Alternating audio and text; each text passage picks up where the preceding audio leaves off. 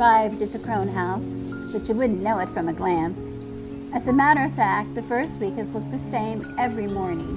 Rain, darkness, cold, and wind. Most years, the Crone house is bursting at the seams this time of the year, with flats of seedlings under grow lights, sweet potato slips growing on the kitchen windowsill, and often newly hatched baby chicks peeping from the warm center room we normally use as our library and guest space. We're always grateful for the rain here in California, as we get so little of it during the course of a year. We put out a jar each winter to catch the rain to use on our altars. This jar is half full, and in just a few days it will be full, ready to strain and store in our cupboard.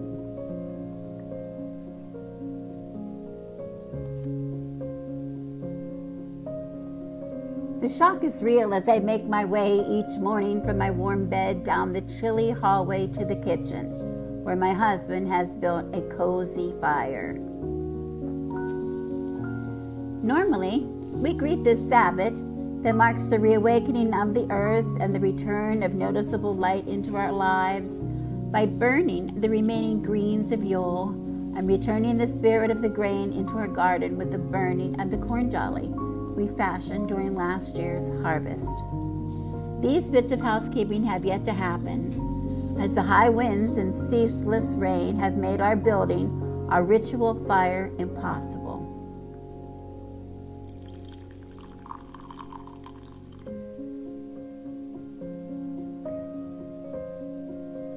The acquisition of new chicks and flats planted with the beginnings of this year's crop will have to wait until it warms up a bit as well. Until then, the steaming pot of tea will brace us as we begin our day. Greetings, blessed Imbolc.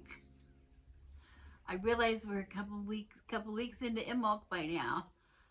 Those of you who have been watching the news probably know we're under a deluge here in California. We have had so much rain and so much cold and so much wind, and we're very fortunate here at the Crone house that we don't have any major issues to deal with, which a lot of other people do. So I'm really happy for that. I'm very grateful for that. Thank you to those of you who have reached out to us with concern. We're fine. We have some small things to deal with, but nothing that we can't handle. But it's a frustrating time for us, of course, like it is for everybody. We're so anxious for Imbolc. Means the greening of the earth again, right? The green is returning, the fertility is returning to the land, and we are halfway, technically, between winter and spring. We're halfway, we're midway. And even Punxsutawney Phil, our old friend from back in Pennsylvania, has forecasted an early spring. So we were excited about that. Where is it, Phil? I don't know that Phil applies to California, because I think most people in Pennsylvania think we have spring all the time in California. We don't. It's usually gets very lovely here. But one truth remains: when there is no sun, there is no warmth. And that's what happens when it rains. It's very cold. Our houses are not made for rain, made for cold temperatures. And we are very cold here. So we're anxious to get outside in the warmth when it comes. I'm going to take a few minutes to say I put a few videos up. I'm going to hope to put up some iCards up here. I don't know if that's, I've never done it. So we're going to try, but at the very least, I'm going to have the links in the description box below this video, where you can look at some of my older videos about Imbolc. I think I have a lot of information that you might be interested in. One particularly is the burning ritual that I wanted to bring to you this year. I was very hopeful to bring it to you this year. It's going to be done when it happens. When it happens, it's not going to be as big as it normally is. But I do have a video of it that I will link. The title of the video is Ordinary Witches Doing Ordinary Magic, and that is we are burning the greens. We always burn the greens at from leftover from Yule. We burn them at Imbolc. We also burn the corn dolly that was fashioned at Lama's time. We fashioned a corn dolly, where the spirit of the grain is kept safely inside the corn dolly until we are ready to burn it and return the ash of that burning to the land to return the god of the grain back into the land to bless our garden. So we're going to be doing those things. Last year we got rained out, and by the time we got to the corn dolly, we had to do that in the fireplace. But I will link that. So if you want to see it, and it also has some good information. The first part of that video has some good information about what we're doing and why we're doing it. I also have some good videos from 5 and 6 years ago about Imbolc. One is very interesting, you might want to watch. From 2015, Imbolc of 2015, and then another one at I think maybe it's a year later, I'm not sure. But if you want more information about that, or maybe you're all had you feel from other places, but I'm going to link them nonetheless. The good news is, I want to remind you at this time before I get started, that Imbolc, I say, lasts for 6 weeks or so. The Sabbats are 8 Sabbats of the year, and for me and my practice and for my husband, we do usually have a ritual that marks the Sabbat like everyone else, but the Sabbath, the energy of that Sabbath remains until the energy of the next Sabbath begins. This is a slow journey, slow transition from one to another. There's not a hopping. We're not hopping around the wheel.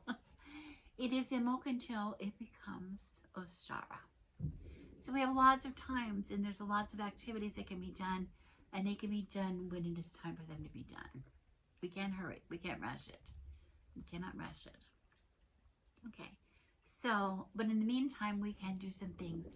There's other ways that we can celebrate the returning of the greeting of the earth, return of spring, and celebrate the fertility of the land. So let's go and see what we can do. I'm a little bit frustrated because I normally have a lot of seeds started in my house by now, and the house has been so cold that we haven't even attempted to do anything until just a few days ago. I started some potato slips on some heating mats. It's just too cold in the house to start things. Things won't grow well. And it is so wet and cold outside. The ground is saturated. Everything is mud. There's just no chance even to start some pots outside of some cool weather things. So I'm kind of stuck. And I know a lot of you live in climates where it's still really winter. So it might be too soon for you to start things anyway. Remembering that you have to go backwards from your last frost date, from whatever zone you are in, to start seed, and allow so many weeks for things until they're ready to transplant anyway. So, you know, because once things are ready to go in the garden, it's usually better for them to put in there. So I have a little activity here that I'm going to be really nice. I thought it would be fun. A little bit of, we're going to plant some seeds. We're going to plant some seeds, but we're going to plant them with intentions. We're going to plant our intentions as well with them. We want to give thanks for the new season and growth, which is coming. It is coming. And we want to, I'm going to plant some intentions as well in with my seeds. Okay. So what I have here, I just have a real simple saucer.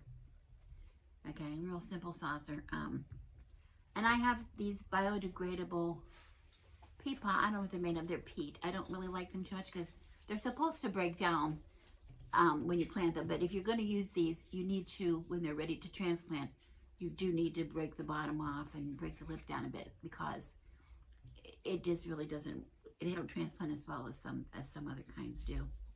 But they're good for this, for what we're doing here. We don't want to put plastic or things like that. And they're a nice size. It'll give me a chance to grow some things. And I picked some pepper seeds because, well, peppers are a perennial here in California. Some people bring them in and will keep them in for the winter, like in a pot, and bring the pot inside and keep it cut back and growth. We just leave ours, we cut ours back in the garden and leave them in the garden. And sometimes they winter well and sometimes they don't. But we have enough of them that it doesn't really matter. The good thing about most peppers, especially the hotter varieties, are that they produce a lot of peppers on one plant, so you don't need a lot of plants. But I have three kinds of seeds here for whatever reason that I thought would be fun to grow. When I do take these outside, when they're big enough to go outside, I'm going to put them in a container rather than into the ground. They're not quite as big of a plant, and I have some other ones that are taking up a lot of room in the beds. And something I recently was made aware of is that pepper plants do very well as houseplants, you know, and if you have a really nice sunny window, they are a plant that when they're ready to be planted outside and it's not where the conditions aren't ready yet, you can go ahead and leave them in a sunny window and they can grow inside the house, which is something I never realized. I thought, because we've had some issues in the past with some of our transplants, holding them too long in the house until the conditions were right outside, and then they became kind of pot bound. And we thought that was going to be true of the peppers, but it's really not. They seem to do really well inside. So I'm going to overplant these a little bit and see if I can keep them inside, because definitely these do need heat to germinate. So after we do this little exercise here, after this little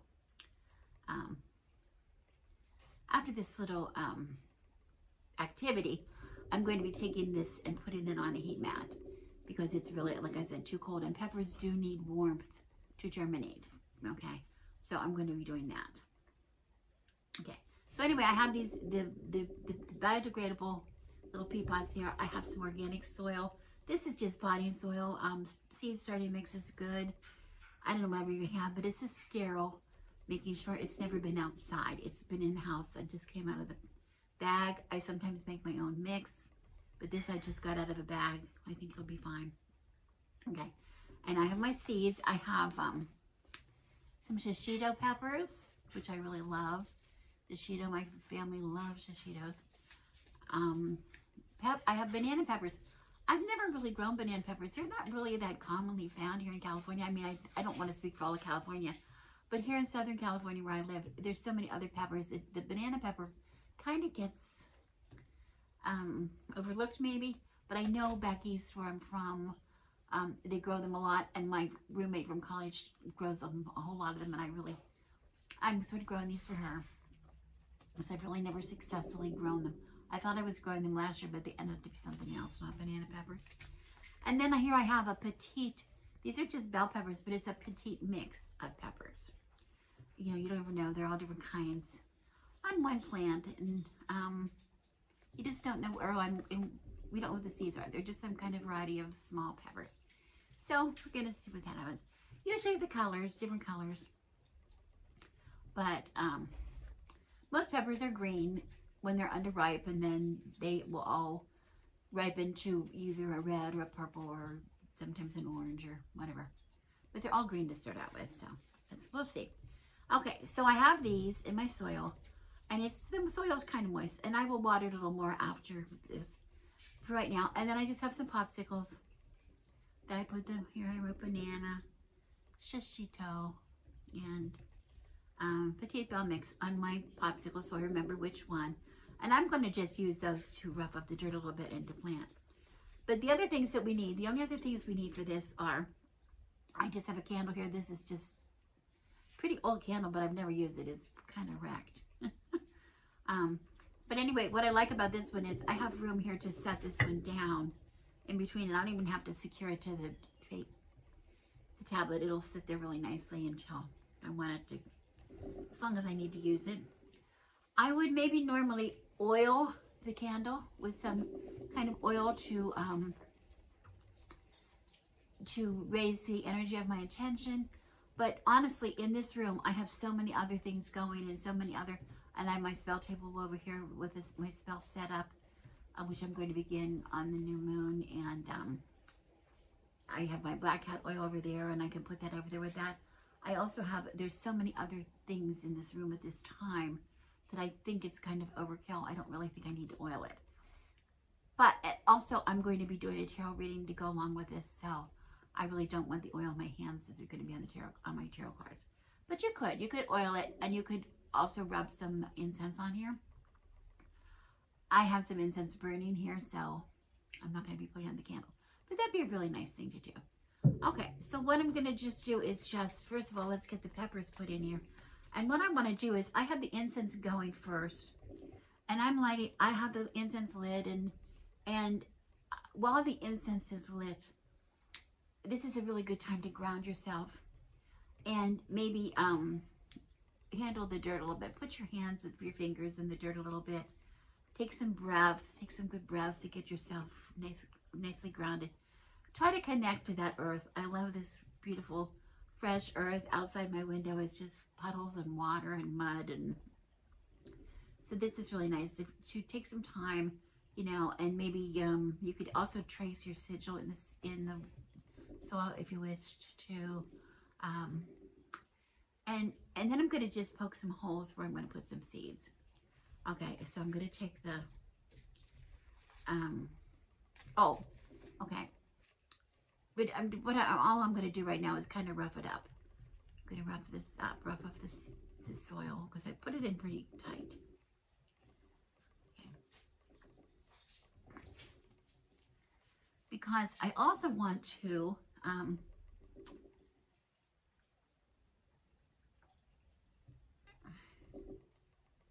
going to kind of broadcast this a little bit on here. So I'm going to take, here I have a shishito. I'll put the shishito here.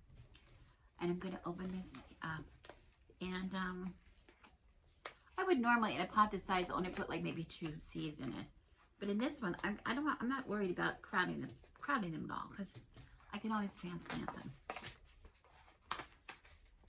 But here, this is what I made on your package. It usually tells you I should see these sprout in 7 to 10 days, and these need to be started inside in 8 to 12 weeks before the last frost date. So if you're not going to be planting till April, May, you need to count back how many it is. And these are pretty sizable seeds. Okay, so I'm just going to drop some on the surface. These are shishito. I don't need to have too many, but you know, put this back in here.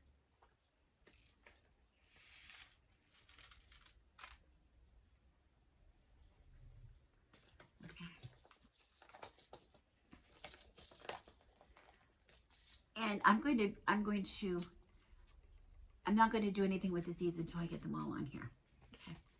Then I have here, what do I have here? Banana pepper.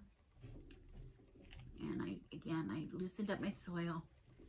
And I'm just going to put some banana pepper. And these the same way, 8 to 12 weeks before moving outside. Well, that's not the case here because we don't have a frost. We do not have a frost date here where I am. But still, we usually plant things out around March. You know, that's a really good time. Around Ostara is usually when we put things out. But the most important thing for us here is nighttime temperature. And we want our nighttime temperature to probably be in the high 40s, you know, at least here would be good for peppers. Maybe, you know, 50 degrees would be ideal. So it's going to be March or April probably before that happens. Okay, and then here I have the mixture of the bell peppers, the mixture, the little petite bells. Okay, and that's going to go in this one. So, real simple. Now, I'm not a farmer. This is not a gardening channel. So, if you think I'm doing things wrong,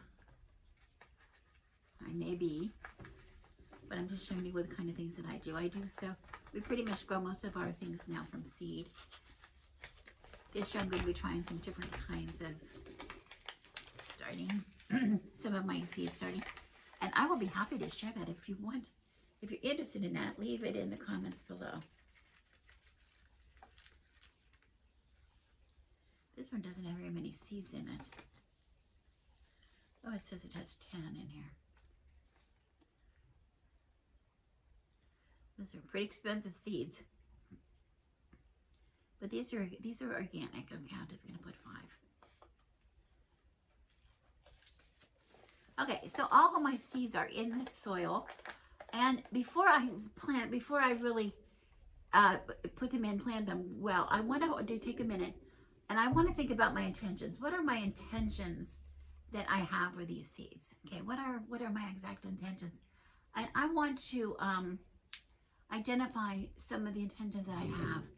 And I'm going to take, here's my old trick. If you watched my video on my spell, I'm going to use these little Post-its, these little tiny, I don't know what they're called, they're little strippy ones, and write some intention, a little intention on here. And I'm going to plant my intention in my pot. I'm going to plant that in there. So, and remember, your intentions are the beginnings of a dream or desire for something you really want to manifest in your life. These are not just like little wishes. These are things that you really want to have happen in your life. So if you want, let's say, here I'll say, because I have one that is related to this, some more magic in my life. Well, I know what that means to me. And I'm just going to take that off my word, and I'm going to just I'm going to just roll it up really tiny, because I don't want to take up too much of the plant, too much of my dirt. Okay, and so that is also going to go in. That's going to go in my pot with other things. Okay, so that's one. And then what other things from my other pots I want to put on here? Maybe I have some ideas concerning my health. And so I'm going to put my health on here, and I'm going to roll it up. And along with my seeds, this is going to be planted. This is going to be planted with my intention. Okay. I'm going to really poke that one down inside. And then I have one more here.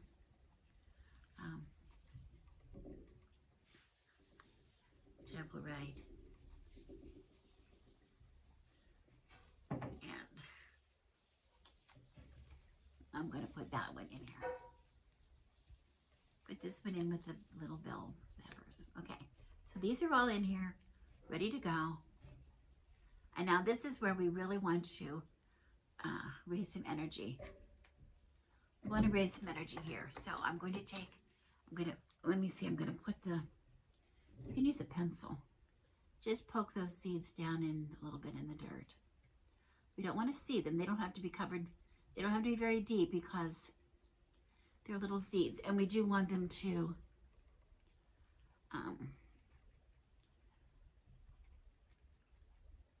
we don't want air in there. We want them to come in contact with the soil really well. And make sure our intention is covered. So I cover my intention. And that paper will just break down inside this,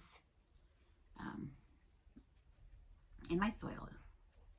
It'll be fine. It'll compost in place. And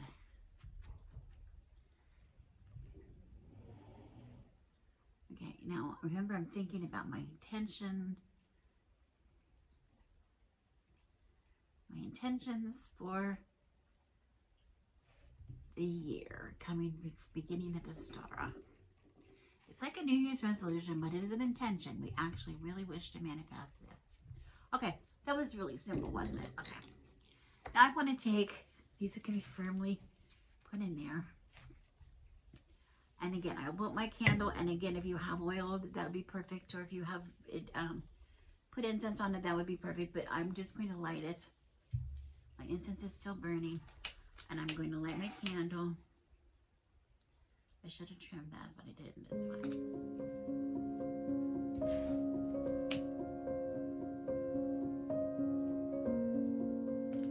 There we go. Okay. Oh, that incense smells really good.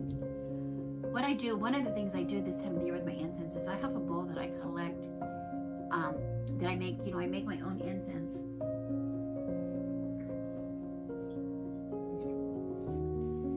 Show you, this is something that I normally would use at this time of the year.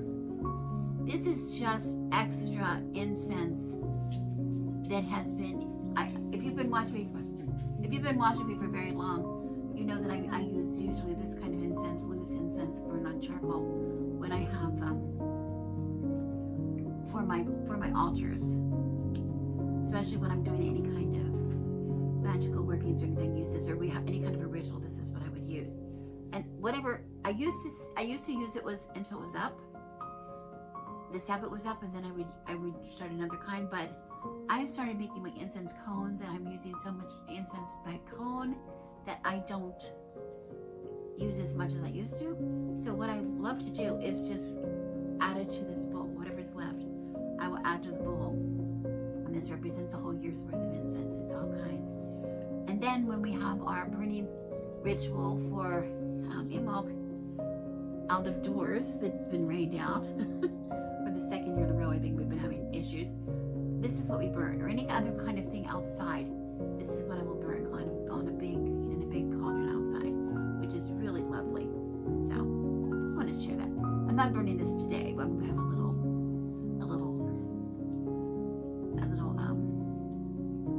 Imbolc incense burning here in my thing. But I definitely, when I get a chance to go out there and burn my corn dolly and do the other things for the ritual, this is going to be burned. Just want to share that. Okay, so well, I don't have to move it so you can see it. This can stay there. So the candle has been lit, and I want to really watch the flame now. I want to spend a minute or so to watch that flame, and as I watch the flame, I want to really think about the intentions that I planted in these pots with my seeds. Okay, I want you to visualize with the flame, using the power of the flame, which represents the spark of the idea or the spark of the dream that we have inside us that we want to see grow in order for our intentions to manifest. So I want to imagine them growing within the flame just now in me. So I'm passing over that energy to my seeds and my intentions that are planted. Now, of course, remember, these are seeds and they have to be watered. So even though this is nice, moist, it's pretty moist. When I'm finished here, I'm gonna give that a good spray down and put them on a mat. But for right now, I'm gonna let them burn a little bit in this saucer with the candle. Okay. And then while I'm doing that, I'm going to then, I have a little bit of a tarot reading that I would like to put out some cards with it while the candle burns that have to do with the same intention. Some of my intentions. Okay. So you can adapt this any way you would like to. It's just really fun. It's a fun activity I really love to do. And it makes me feel like the spring is coming. The fertility is returning. I just can't see it, but the fertility is coming to this land. And when the sun comes out, we're going to go out there and look for it. Look for signs. All right, I'm going to change my camera, and then I'm going to set up free the tarot reading. But in the few seconds that remain, I'm just going to put some intention into my seeds.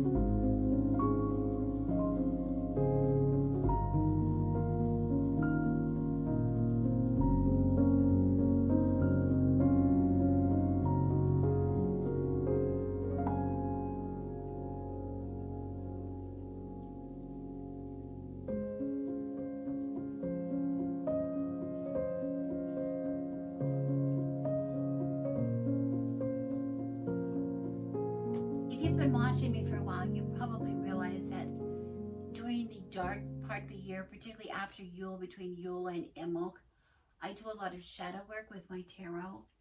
And about 5 years ago, I was at a similar place in my life than I am today, I find myself.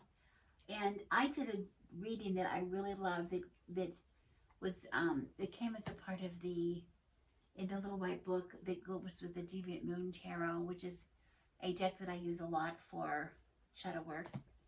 And I did a reading, I think, and I have a video on that I will put a link to in the description box. But that reading was coming out of the shadow of the Deviant Moon, coming out of the shadow, ready to go into the light. Anyway, I really loved the reading. It gave me really great results. So I liked the spread, but this wasn't a shadow so much as a the similarity wasn't so much coming out of the shadow, but in search of the light, looking at the light, and I was really drawn to this deck here, which I have used in the past. This is the Force of Enchantment Tarot, and I really love this deck for a lot of reasons. I don't do a lot of videos with using this deck because the cards, it's hard to show the cards up on the, you know, the artwork of the cards is it's subtle. A lot of shades of greens and grays and browns and colors that are really beautiful for the forest, but not so beautiful for YouTube videos. But anyway, I love this deck so much, and particularly because in the introduction of this book, it mentions, there's a comment in the introduction here, where it says, myriad characters and creatures dwell in the forest, but for most humans in these tales, it is a place you pass through to get somewhere else. You can't see very far ahead in the forest, as you can in an open landscape or on the sea. Things may change quickly for good or ill. You may find what you seek, or you may not even know what you seek until you find it. And I love that. I love that description of the working your way through the forest on your way to someplace else, which is where I find myself. And sometimes I think I see hints of light. Other times I'm back in the shadow, back in the darkness again, where I'm not sure where I am or where I'm going. So I really love this for this reading, for that reading. So I hope you will. Accept my apology that this might be a little bit of a difficult reading to share on YouTube. I hope you will get the meanings from the cards. I have it here beside my candles here that I am capturing the sparks from my intention and putting them into these little plants. Normally, if I were going to be doing this, if you were going to do it at home, if I wanted to use this for your own purposes, I would be putting the saucer of the cards in the middle of the table, and I would be placing my cards, and in the Deviant Moon it suggests going Widdershin, so it goes going anti-clockwise around and placing my cards around the outside. But if I were to do that, you would not be able to see them. I would not be able to see them. My chair here at this table is very low, so that would not be so good for TV. But so I'm just going to leave it there in the background, and I'm going to I'll just put them here in front. But that's what it calls for, and that's what I would normally be doing. Okay.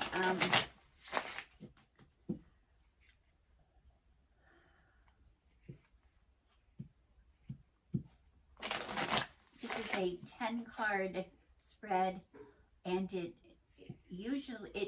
suggests that the first 5 of the cards are pretty much in shadow, and the remaining 5 are then coming into the light. But we'll see what cards we get when we do it.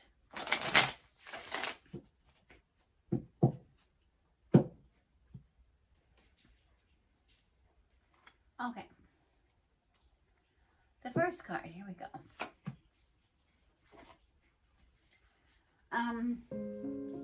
Here we go. I'll hold the card up. You can see it. The first card that I drew is the Four of Spells. And this card suggests that I'm sorry that you can't see them very well. I'll just hold it up a minute. This card suggests that I am presently at a dead stop with the Four of Spells. There's a delay in my progress, but this is going to offer me the opportunity to celebrate everything that has led me to this point, to reconnect with what is most precious to me, and to acknowledge the achievements I have made or the obstacles that I've overcome in the past. So we're going to put that first. That's where I'm beginning the journey. Okay, secondly, the second card I have is the Forge. The Forge. And this is the Temperance card in the Rider-Waite. The equivalent here, let me hold it up. I hope you can see that. I hope you can see it. The Forge assures me that I'm standing in a position of balance, though, while I'm standing here. because it takes all of the elements to utilize, to transform the raw materials of the earth into a masterfully crafted sword, combining, so in the same way, combining all of my life stresses up until this point and all of my blessings up until this point that I've received. This has provided me with the strength to move forward and with anything that lies ahead of me. And boy, as a crone at 70 plus years, isn't that the truth? We are a combination of these things. Okay.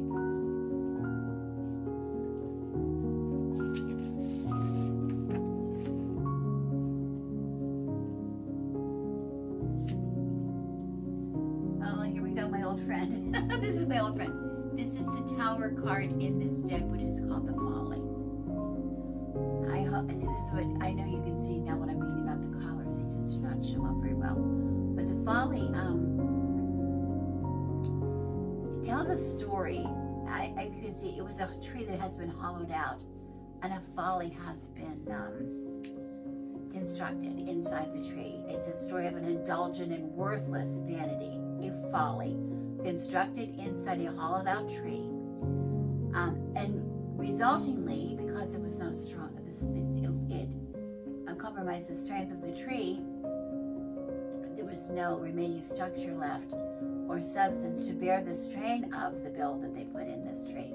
So a vegetation of the tree, dying from the inside out, cracked and fell into ruin.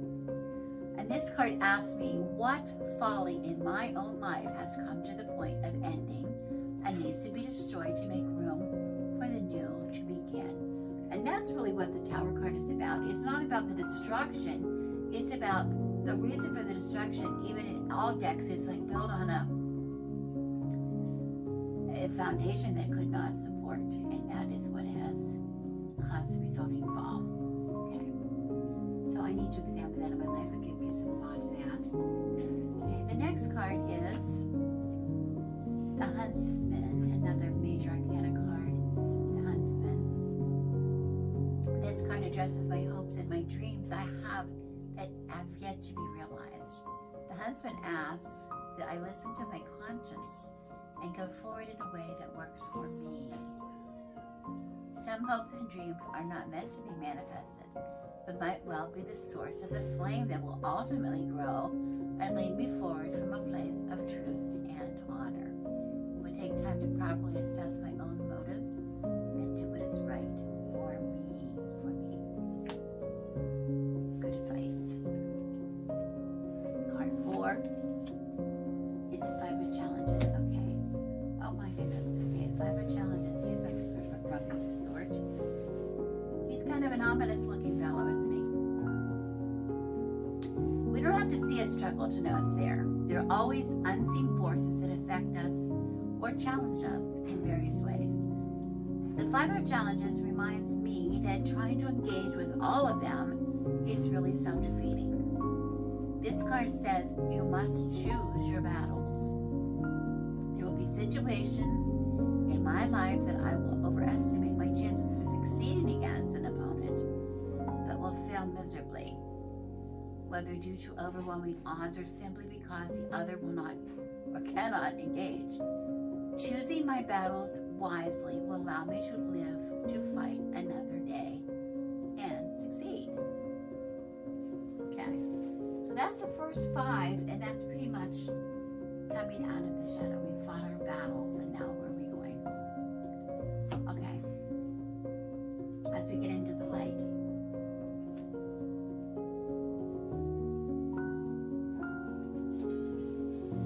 This doesn't look like the light, but this is the 3 of Challenges. The 3 of Challenges tells us that it is unfortunately easy to get lost in the woods and for fateful decisions to be made in a moment of weakness and fear.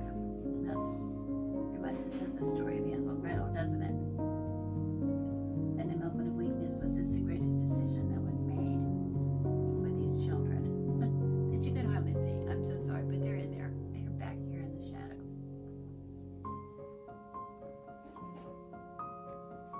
The 3 of Challenges assures us that the journeys through the forest is through both patches of light and shadow. The 5 of Challenges assured me of the fact This card serves as a warning to protect myself and use caution against potentially hurting others. There are many kinds of betrayal and many ways to break your own heart as well. So this is applying not just to hurt that is coming upon me, but hurt that I might cause other people. That I want to really be mindful of that while going forward with my intentions. Okay, card 7, the 6 of Boons. It shows a community. Look how lovely she's being snuggled up with some baby bunnies. Oh, we would all love that, back down to the ground instead of being cold and alone. They're keeping her warm and keeping her company. It shows a community of tender care, one that provides kindness even in the bleakest situation. I must be ready to receive unexpected assistance and selfless care. Remember that I am not alone, and I need to gratefully accept the help that is graciously offered to me. That's really good news. That's terribly good news. Okay. And card 8, Starlight, which was my card for last year. Or the Star. The forest is full of eternal mysteries, and not everyone I meet or everything I happen upon will be clear in the relationship to me. Well, isn't that the case? The Star, or Starlight, reassures me that everything happens for a reason, even if I don't know it right away, if I can't figure it out, perceive it right away. Time and distance will bring the pattern to light. Hold on to hope and believe in my own destiny. Okay, I have a path that I am following, and just believe in it and go forward. Card 9, the 6 of Visions. That one might show up a little better, I'm not sure.